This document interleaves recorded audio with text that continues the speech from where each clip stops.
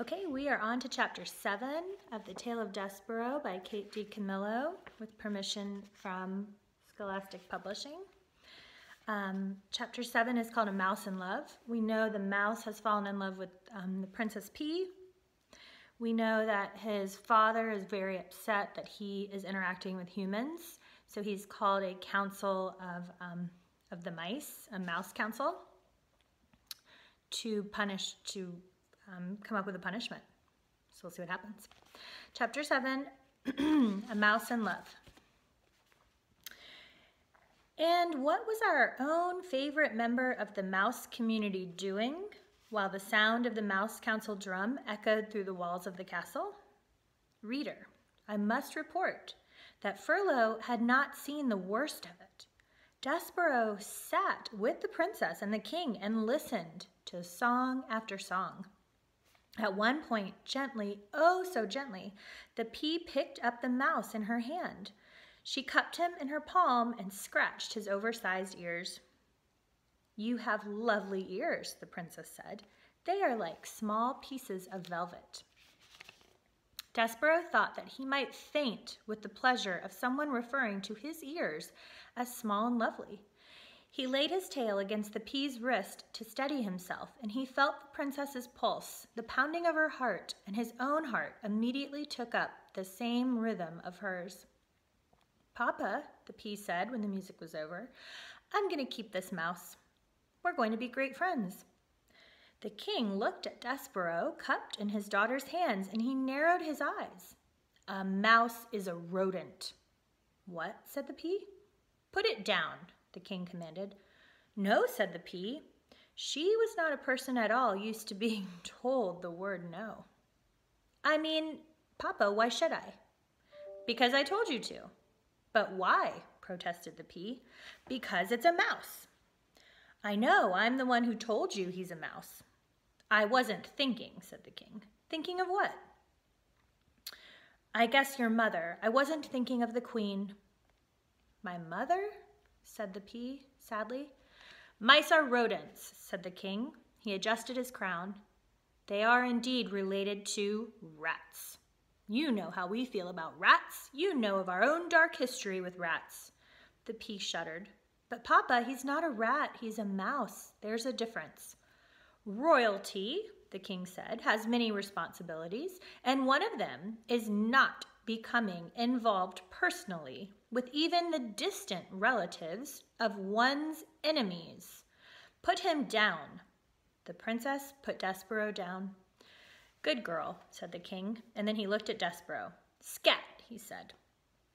Despereaux, however, did not scat. He sat and stared up at the princess. The king stamped his foot. Scat, he shouted. Papa, said the princess, please don't be mean to him. And she began to weep. Despereaux, seeing her tears, broke the last of the great ancient rules of mice. There's another rule to be broken. And do you know what that rule is? Speaking. He spoke to a human. Please, said Despereaux, don't cry. And he held out his handkerchief to the princess. The pea sniffed and leaned down close. Do not speak to her, thundered the king. Despereaux dropped his handkerchief. He backed away from the king. Rodents do not speak to princesses. We will not have this becoming a topsy-turvy, wrong-headed world. There are rules. Scat, get lost, before my common sense returns and I have you killed. The king stamped his foot again. Despereaux found it alarming to have such a big foot brought down with so much force and anger so close to his own small head. He ran towards the hole in the wall. But he turned before he entered it. He turned and shouted back to the princess, My name is Despereaux. Despereaux, she said. I honor you, shouted Despereaux. I honor you was what the knight said to the fair maiden in the story that Despereaux read every day in the book in the library. Despereaux had muttered the phrase often to himself, but he had never before had occasion to use it when speaking to someone. Get out of here, shouted the king, stamping his foot harder and then harder still, so it seemed as if the whole castle and the very world were shaking. Rodents know nothing of honor. Despereaux ran into the hole, and from there he looked out at the princess. She had picked up his handkerchief, and she was looking at him, right directly into his soul. "Despereaux," she said. He saw his name on her lips. "I honor you," whispered Despereaux. "I honor you."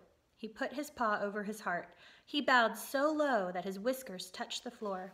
He was, alas, a mouse deeply in love. Chapter 8 is called To the Rats.